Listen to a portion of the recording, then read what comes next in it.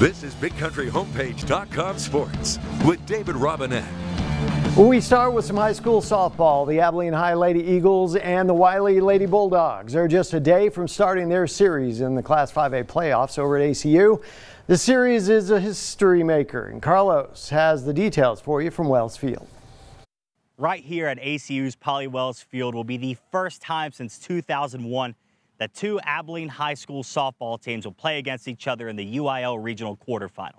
It's the Abilene High Lady Eagles against the Wylie Lady Bulldogs.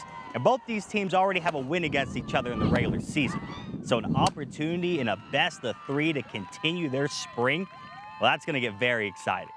It's fun. It's a good time. That's just a blessing to this Abilene and shows how much talent's here in this town. And these kids are friends. They play with each other all year round. But at the end of the day, it's a good friendly competition and we're ready to go after. We thought, just as tough as our district was, that this matchup could be possible.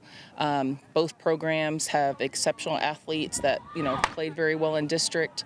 With all four of our district teams matching back up, I think it just says a lot about how tough our district is, and we've been saying it all along.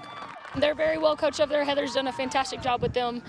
She does it every year. She had lost a whole group last year and has turned this group around with a very young group, and she's really good at what she does. We both have really great kids.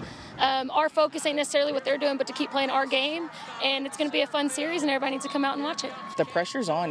When you start the playoffs, your record goes back to 0-0, and we didn't think any less of the opponents we face. This weekend's no different against a really good Abilene High team.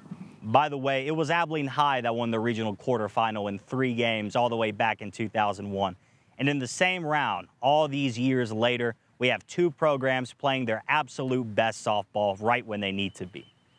For Big Country Homepage Sports, I'm Carlos Rosado. Thanks a lot, Carlos. Here's a closer look at the regular season meetings. Wylie won the district opener over Abilene High 3-2. Then Abilene High, led by a no-hitter by Diana Silva, beat Wylie 2-0 in the opener of the second half of district.